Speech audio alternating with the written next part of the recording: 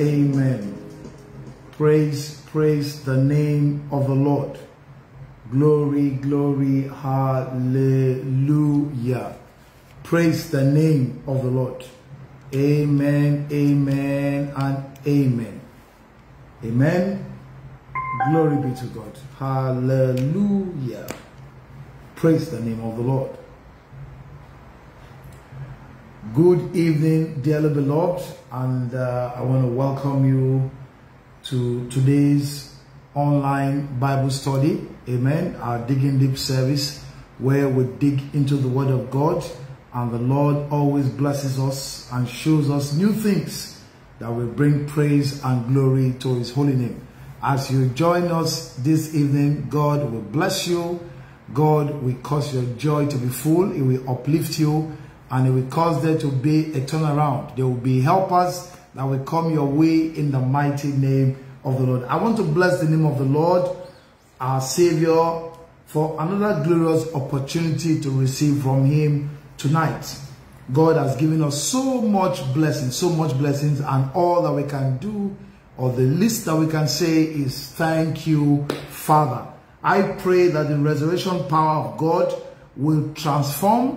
It will cause wonderful and glorious miracles to happen in your life, and your joy will be full in the mighty name of Jesus. God will send you helpers. Amen. It will send you helpers from far. It will send you helpers from near. Helpers that He by Himself has prepared for your own glory.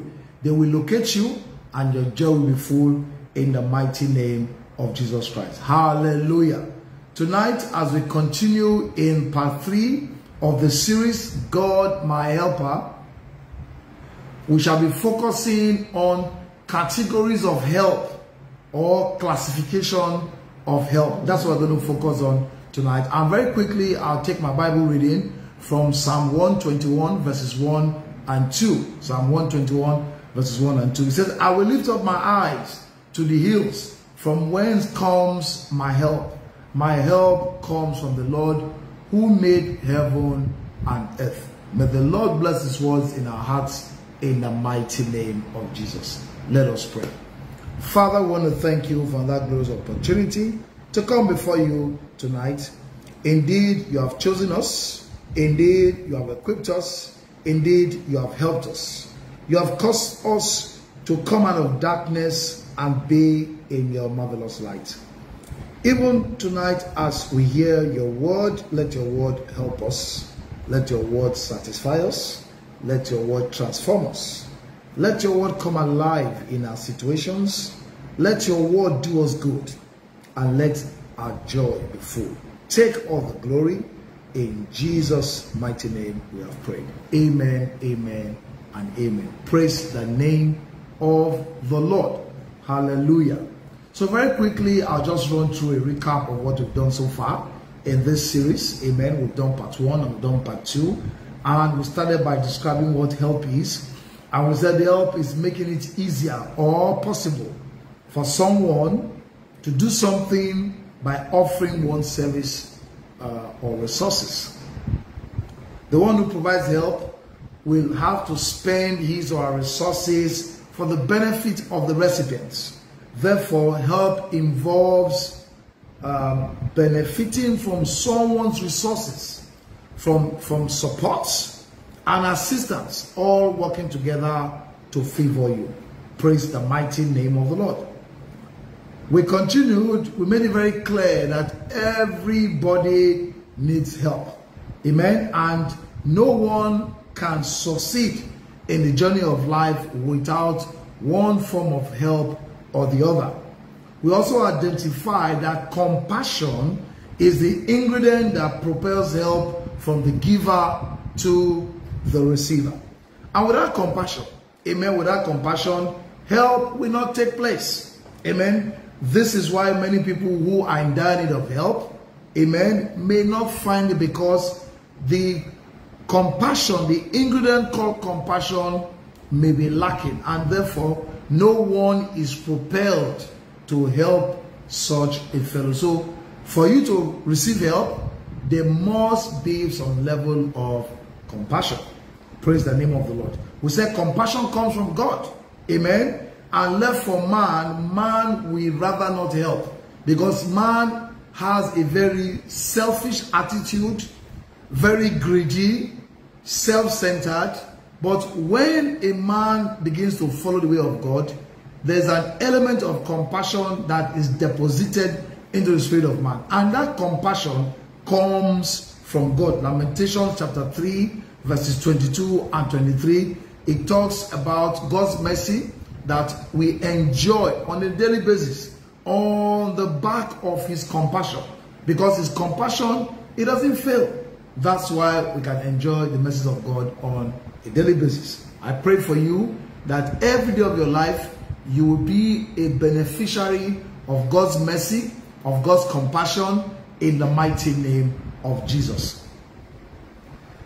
Just like David said in Psalm 121 verse 1 and 2, he says, I will look up to God, look up to the heavens, look up to the hills, from where comes my help. In other words, he was trying to remind us that help truly comes from God. Amen. God can use a man, God can use a situation, God can even use your enemies to help you. But the originator of help, or the chief helper, is God Almighty. And we concluded by looking at some of the areas that we can get help. We said we can get help in the area of fear, we can get help in the area of oppression, we need help in the area of provision, we need help in the area of performance, we need help in our health, and healing. A lot of people are expectant of divine healing. Amen. We need help in the area of supernatural strength to be able to get victory over the devices of the enemy. We need help in the area of fruitfulness. Amen. So that we can be fruitful in our bodies, we can be fruitful in business, we can be fruitful in our education, we can be fruitful in all that we have to do, in our careers, in our destiny. We need to be fruitful. We also need help in the area of trouble. Amen. In fact, the word of God tells us that God, in Psalm 146, verse 1 and 2, it says, God is the ever-present help. Amen. In time of need, in time of trouble. We need help in time of trouble. And of course, we need help when we seek direction. Where do we go? How do we do it? Which direction should we face? What is the right way to go? We need help in all these areas. And God is ready to help us. Praise the name of the Lord. Last week, we also talked about help. Again, we looked, about how we can get help from God by asking him. We were able to describe that asking is different from complaining.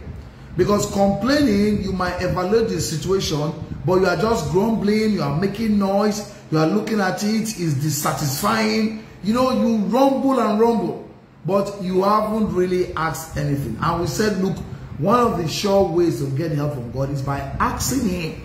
And we talked about how we can ask him. Amen. We went further to talk about how do we ask him. And we said that we should ask him. In asking him, we should be precise. Precise. Not complaining, not murmuring. Amen. Not beating around the bush. But we should be precise and definite about what we want God to do. So we should ask him. We also said we should ask with thanksgiving. Amen. When we were talking about getting anything from God, God always appreciates those who thank him. So we should ask with thanksgiving. Praise the name of the Lord. We should allow and receive help from the Holy Spirit. We should allow the Holy Spirit to help us in asking. Because we don't even know how to pray. We also talked about prayer. That prayer is indeed asking. And to ask aright, you need the help of the Holy Spirit. So we should allow the Holy Spirit to help us in asking God. We also said that in our asking, we must be expectant. Amen. When we are expectant, we are able to do some certain things because we are believing, we are expectant, we are hopeful. Therefore, there are certain actions that we can go ahead and take. Amen. So that is all what we talked about by asking. And finally, we said that we should be persistent. We should ask till your joy is full. Jesus Christ said so in John 16 and verse 24. That ask till your joy is full. So we said that we should continue to ask. Don't get tired. Don't get overwhelmed. But stay in a place of asking God and ask till your joy is full. Praise the mighty name of the Lord. So tonight we're continuing in part 3, and we shall be focusing on classifying the help that comes our way. Amen. We're trying to find out how these helps may be, placed into categories.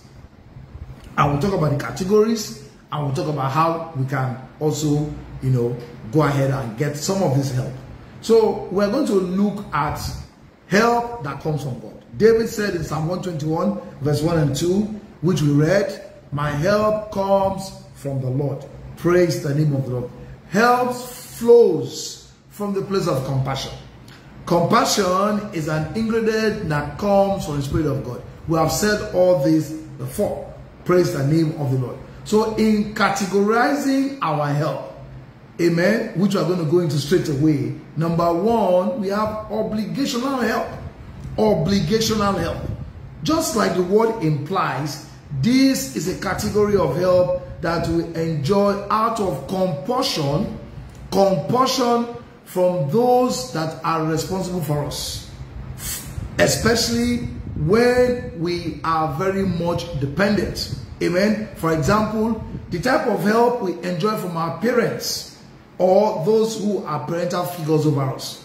Our biological parents, even our spiritual parents. The type of help when you're small, your parents are responsible to give you everything that you need to grow. They cater for you, they pamper you, they provide for you, they help you to stand on your feet. Amen. That kind of help is obligational help. Praise the mighty name of the Lord. There's also the help that is humanitarian in nature. Humanitarian help. Amen. We are talking about the categories of help. There's humanitarian help. This is the help that is born out of humanitarian assistance due to natural disasters, the effects of war, and things such as, terrible things. Amen. Flood, there's crisis, there's earthquake. People are losing their homes, losing their house, losing the basic needs of a human being, food, clothing, and shelter. And people try to help. Amen. Humanitarian. When you see fellow human beings being deprived of basic things, food, clothing, and shelter, there is a general attempt from well-meaning people to provide some certain form of assistance. That is humanitarian help. Now, in Matthew 25, verse 35 to 40, Matthew 25, 35 to 40, I'll just read this so you can hear it by yourself. It says, for I was hungry and you gave me food. Jesus Christ won't speak it. He said, I was thirsty and you gave me drink. I was a stranger and you took me in. I was naked and you clothed me. I was sick and you visited me. I was in prison and you came to me. Then the righteous will answer him, saying, Lord, when did we see you hungry and fed you? When did we see you thirsty and we gave you drink? When did we see you a stranger and we took you in? Or naked and we clothed you? Or when did we see you sick or in prison and we came to you? And the king will answer and say to them, assuredly I say to you, inasmuch as you do this unto the least of my brethren, you have done it to me. Humanitarian help. Amen. The way that you see people that are in need of the basic things of life, food, clothing, roof over their head, those basic things, and you help them, that is the category of humanitarian help. Praise the mighty name of God. Number 3 category of help is compassionate help. Amen. And from here downwards is what everybody is looking for. Compassionate help. Now, compassionate help is help that you enjoy on the grace of compassion speaking through the life of the one who helps you. In other words, compassion that comes from God. Amen. And that Spirit of God is in the life of someone, and out of that compassion, they look at you and they help you. Praise the name of the Lord. Compassion comes from God. Amen. And anyone with the true Spirit of God will be moved by the compassion he has from God to render help to you in a time of need. We have seen so many people that are in need. Everybody looks at them and pities them and say, oh, what a pity. Oh, oh, so sorry. But they don't help you. They just say, oh, they pity you, and they look as if they are sympathizing, but no help comes from them. Why? Because there is a lack of compassion in their hearts. So compassionate help flows out of the Spirit of God inside of a man that allows you to have compassion and moves to help you. When compassion is lacking, many people may sympathize with you or sympathize with the one that needs help, but no one will move to provide any form of assistance. Remember, when we started talking about the help of God, we described help as someone that will spend his resources, it will sacrifice, and it will displease himself to please you. So anywhere that you get help from, it is sacrificial. And without compassion, they cannot be sacrificed. Praise the mighty name of the Lord. Remember that help entails sacrifice, support, and resources. And the one who provides help is sacrificing something to help you. Now look at Luke chapter 10, verse 30 to 37. Luke 10, 30 to 37. Then Jesus answered and said, this is a story of someone who was trying to be very smart. He was trying to test Jesus. He wanted to see, who is my neighbor, what is the commandment of God. He said, should I love my neighbor as myself? Jesus said, yes, that's it. And then I said, who is my neighbor? And Jesus answered with this parable. He said, then Jesus answered and said, a certain man went down from Jerusalem to Jericho and fell among thieves, who stripped him of all his clothing, wounded him, and departed, leaving him half dead. He was robbed, he was maimed, and all his possessions stolen. Now, by chance, a certain priest came down that road, and when he saw him, he passed by on the other side. Surprisingly, a priest saw him, he crossed the road, and he passed by. Likewise, a Levite, when he arrived at the place, he came, looked, and passed by on the other side. Amen. But a Samaritan, as he journeyed, came where he was, and when he saw him, he had compassion. Underline the word compassion. He had compassion. Amen. So he went to him and bandaged his wounds, pouring oil and wine, and set him on his own animal, brought him into an inn, and took care of him. On the next day, when he departed, he took out 2 denarii, gave them to the innkeeper, and said to them, take care of him, whatever more you spend, when I come again, I will repay you. So, which of these 3 do you think was neighbor to the man who fell among the thieves? And the man answered, and he said, he who showed mercy on him. Then Jesus said to him, go and do likewise. In other words, compassion will enable you to show help or to provide help to someone. The priest, who is a custodian of the things of God, had no compassion. He saw the man, maybe he pitied him, shook his head, and he left. The Levite, who is committed and dedicated to God, to the service of God, one who expected, oh, these people, they will carry out the things that they need to do. He saw him, sympathized with him, shook his head, and he left. But the Samaritan, he had the Spirit of God, and he showed compassion.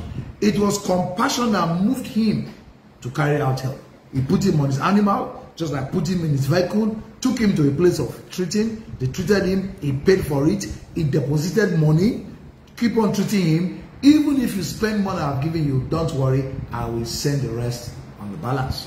That is help based on compassion. I pray for you that God will send men who have compassion, women who have compassion your way to assist you in the day of your need, in the mighty name of Jesus. The next category we're going to look at is divine helpers. Amen. Divine helpers. We have talked about 4 categories of help. We've talked about obligational help. we've talked about humanitarian help, we've talked about compassionate helpers or compassionate help. Now we are looking at divine help. And this is where everyone wants to belong to. This is the special category. Divine helpers are those that God has prepared specifically for a positive and glorious assignment in your favor. In other words, God has arranged them, organized them, equipped them, amen, giving them a specific instruction to come your way and assist you, taking you to the very top. That is divine helpers. That's why everybody prays for divine helpers. Because you see, divine helpers are prepared. They are prepared for you. They are specifically and specially prepared for you. Everyone that we get help from God needs a divine helper. The one that God has arranged. The one that will fulfill what God has said. The one that will not rest until they come your way. Divine helpers. You know, anything called divine is something that has to do with God the Father, God the Son, God the Holy Spirit. It has to do with the spirit realm. And those people that are divine helpers have been prepared in the realm of the spirit. They come manifesting physically and they locate you specifically to help you. They do not rest until they fulfill what God has commanded them. They are the helpers that are reliable. Amen. Not the type that saw the wounded man, the man that was attacked by thieves, and they crossed by the road other side and went their way. No. The Samaritan is a divine helper. I pray that every one of us, from far and from here, will receive our Samaritan, our divine helper, that will help us to get to a level of joy in all areas of our lives in the mighty name of Jesus. These are the ones that looked for you and said to you, God has sent me to help you. Those are divine helpers. Amen. Genesis chapter 18 from verse 9 to 15. Genesis 18, 9 to 15. Then they said to him, where is Sarah your wife? Now, this story is about Abraham. He was sitting in front of his house. And 3 angels who were passing as men, they passed by. Abraham, I don't know how he did it, but he got understanding. Quickly, he rushed to them and said he wants to feed them. Oh, please let me give you something to eat, and you can continue on your journey. Take water, wash your feet, do all that. Call Sarah's wife, quickly prepare something for them to eat. Amen. And they were eating. It was while they were eating, they said to Abraham, where is your wife Sarah? So he said, here in the tent, in the house. And he said, I will certainly return to you according to the time of life. And behold, Sarah your wife will have a son. Sarah was listening to the tent door, which was behind him. Now Abraham and Sarah were old, well advanced in age, and Sarah had passed the age of childbearing.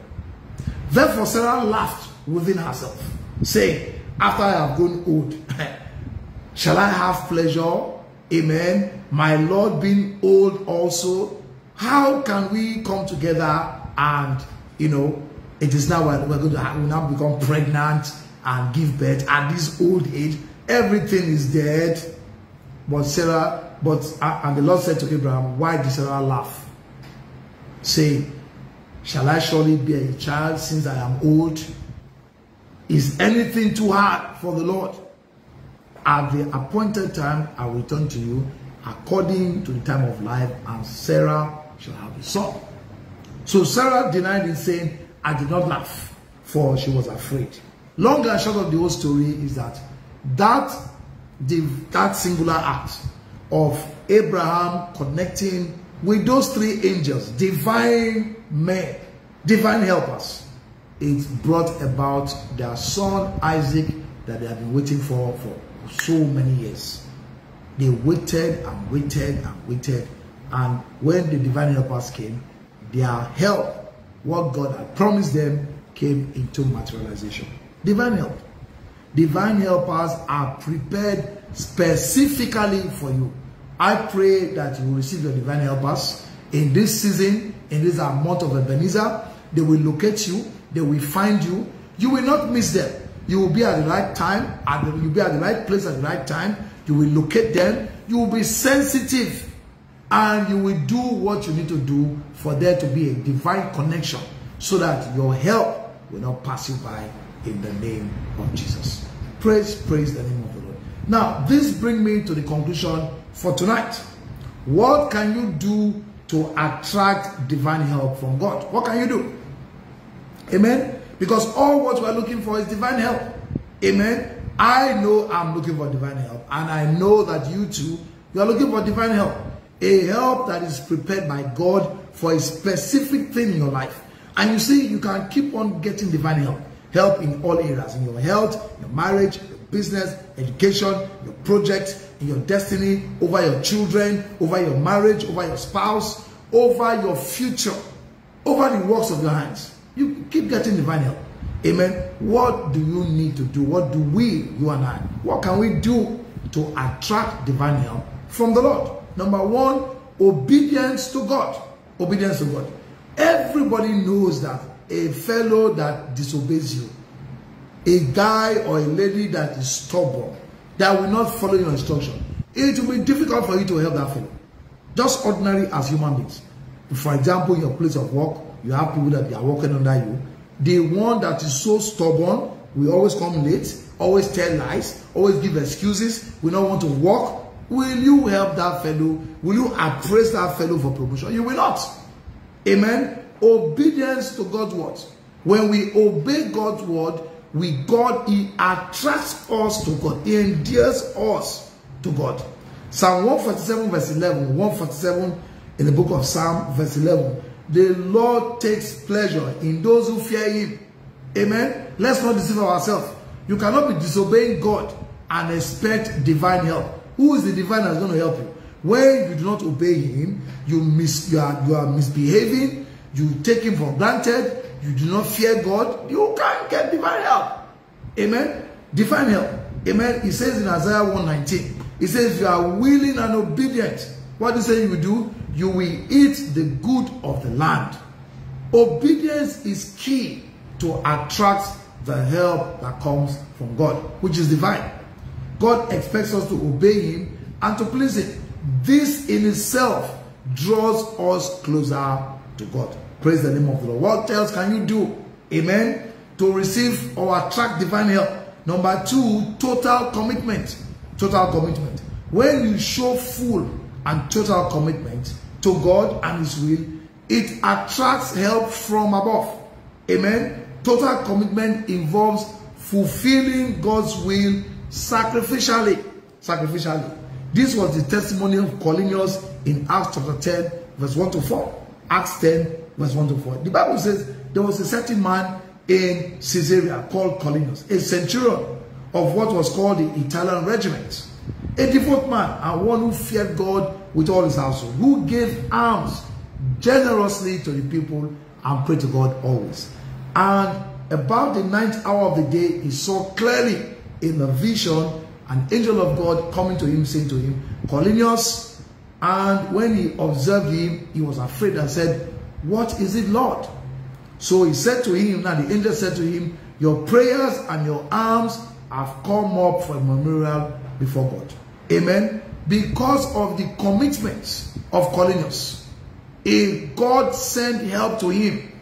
When you read that whole story in Acts chapter 10, you will find out that God had to prepare Peter, gave him a vision, disabuse his mind, change his outlook, letting him know that the Gentiles are not accursed people, and he sent him to the house of the Gentile to go and save him. That is what we call divine help. Amen. God sent Peter. Peter that was always condemning the Gentiles, oh, these ones are unclean people. He had to disabuse his mind, cleanse him, and send him to the house of Cornelius, save him, and saved his household out of commitment. Commitment attracts divine help from above. Number 3, very quickly, continue in good works. Continuing in good works. When you continue to do good works, amen, it's another way of attracting divine help. When you continue in good works, he opens the books of remembrance for you. You keep on doing good, you keep on doing good, you keep on doing good. Remember, when we talked about help, or we talked about rendering help or doing good, it is sacrificial. It takes your time, it takes your resource, it takes your effort, it takes your money. Good works is sacrificial. And you keep on doing it, keep on doing it. It will open the book of remembrance. One day, God will just remember you. I said, this is my son, this is my daughter, you have been doing good. Do you know that's what happened to Cornelius? God remembered him. He said he was giving alms generously, giving alms generously, giving alms generously. And God remembered him. Amen. Continuing in good work will attract divine help for you. Praise the name of the Lord. Hebrews chapter 13 and verse 16. Hebrews 13, 16. He said, but do not forget to do good and to share, for with such sacrifices God is well pleased. Also, one of my favorite scripture in 2 Chronicles 16 and verse 9. 2 Chronicles 16 and verse 9. It says, for the eyes of the Lord runs to and fro throughout the whole world, the whole earth, to show himself strong on behalf of those whose hearts are loyal to him. Those that continue to do good works. God is searching for us. God is searching for you. As you continue to do good work, God is searching for you. He wants to show himself strong on your behalf. And what does that mean? He wants to help you. Amen. And anyone that God shows himself strong on his behalf, just know that your case is settled, because he will provide divine helpers for you, and your story will change and your glory will manifest. I pray that will be your portion in the name of Jesus. Number 4, quickly, what you need to do to attract divine help: demonstration of faith. You must demonstrate your faith. You must put your faith into action. Activation of your faith. Your faith must be activated. This was what happened to the widow in 2 Kings chapter 4 verse 1 to 7. She activated her faith. When the prophet Elisha told her to do some things that look absurd, look stupid, look funny, she did it. She did it out of expectation. She did it in faith, and the result was glorious. She came out of poverty, she paid her debt, and she was never poor again. Praise the mighty name of the Lord. Demonstration of faith will attract divine help your way in the name of Jesus. You see, no, remember what it says in Hebrews chapter 11 and verse 6. It is impossible to please God when there is no faith. And if you are coming to God, amen, you must be ready to trust in him and believe that he's able to do it for you. Praise the name of the Lord. And this brings me to the final point, which is point number 5. How can we attract divine help? By asking him. Amen. By asking him. By asking him. You need to ask him. Just before we talk about asking him, I also want to chip in one more point, which is a life of worship. A lifestyle of worship. If you can have a lifestyle of worship, you will attract God's attention. Anyone that attracts God's attention will get divine help. Amen. A lifestyle of worship entails a life of thanksgiving to God. It entails a life of appreciation for what God has done, what God is doing, and what he will do in the future. It entails a life that is prayerful, a life of putting God first in all that you do, a life of praise. This, a very good example, is found in Acts chapter 16, 25 and 26. Acts 16, 25 and 26, talking about Paul and Silas. They went out for evangelism. They were preaching the word of God. And in the process, there was a lady with an evil spirit that, was talking about, it was just distracting them. Oh, this is the children, the son of, these are the men of God. They were distracting them. And Paul got annoyed and cast out that evil spirit. Meanwhile, the owner of the girl, or the custodian of the girl, was using that evil spirit for divination, for fortune telling, and making money out of it. So they got annoyed and said, wow, you have taken away my livelihood. And they got Paul and Silas, beat them up, and threw them in prison. And this did not deter them, because they had a lifestyle of worship, a lifestyle that gave thanks to God. They appreciated God. Right there in the prison, they prayed and they began to praise God the way they normally do it. And right there, immediately, help came their way because the prisons were shaking, foundations were shaking. It was as if it was a great earthquake, and all their chains were loosed. Praise the mighty name of the Lord. A lifestyle of worship will attract God's attention to you, and it will give you divine help in the mighty name of Jesus. Now, finally, we can talk about asking. There is no way you can remove asking from the things that we need to do to attract divine help. You must ask God. We must ask God. You must ask Him. You must be precise. You must open your mouth and ask Him. Praise the mighty name of the Lord. Seek Him in the place of prayer. Ask Him. Jesus said in John 16:24, He said, ask till your joy be full. Ask till you get help. Ask till everything that you want comes your way. Keep on asking. Ask without ceasing. Keep on asking. Ask and ask and ask God for divine help.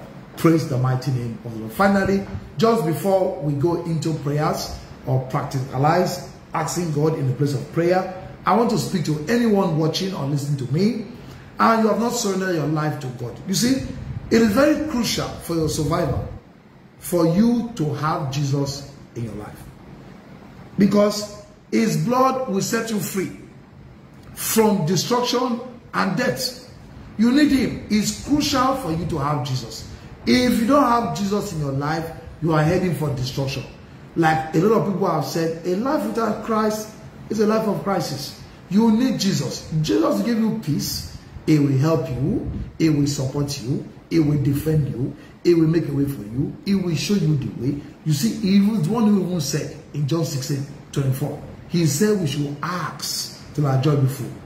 Amen. So I want you to go ahead and surrender. Don't be thinking of, oh, what do my friends say? What will this say? What will that say? I will not be able to do this. I will not be able to do that. It's for your own good. You come unto Jesus so that your life will have a meaning. Your life will be better off. You will be sure of a glorious life. And you will reign with Him on the last day in heaven. So you can do so right away. All you need to do is to say these prayers after me, believing in your heart, and you will become a new son or daughter of God. Pray and say, Father, I come to you just as I am, and I ask for your mercy. Forgive me for all my sins. Cleanse me with your blood. I am sorry for all my sins. Wash away every of my transgressions with your blood. Tell Him in prayer that I believe that you died for me on the cross of Calvary. And today I confess you as my Lord and my Savior. Pray and say, Father, write my name in the book of life. And from right now, come and be my Lord and my Savior, and cause my life to be glorious in the mighty name of Jesus. You said that prayer. A big congratulations to you, and I welcome you to the family of God. You can reach out to us. We can tell you more that you need to do.